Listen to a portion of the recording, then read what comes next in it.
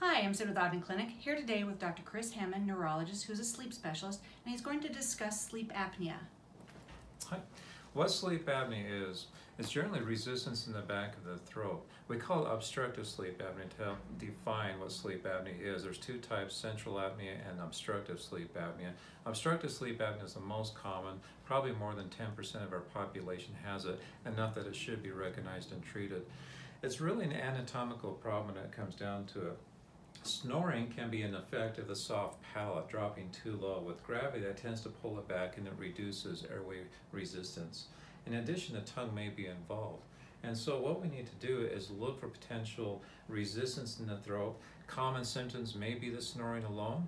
It can be, as a consequence, daytime sleepiness as well. Notably, if you get enough resistance in the back of the throat, it's going to disturb sleep in some way. You may not be aware of it. Often your bed partners are, though. They certainly recognize the snoring. That's one component of sleep apnea. Another is witness apneas. Witness apneas just means you see your bed partner stop breathing. Largely that's due to enough obstruction of airflow in the back of the throat.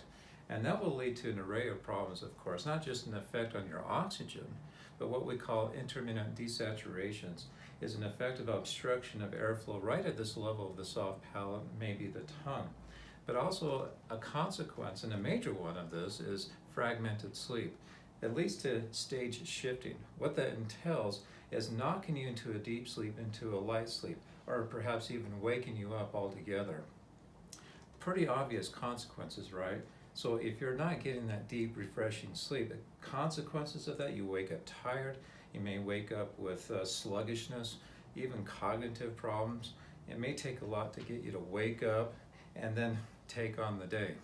So if you are a snorer, you're not necessarily suffering from sleep apnea? Not necessarily, but certainly if you're a male that's overweight and you snore, you have a pretty good high chance of having sleep apnea, certainly. Thank you. For more information on Dr. Hammond, visit us at ogdenclinic.com.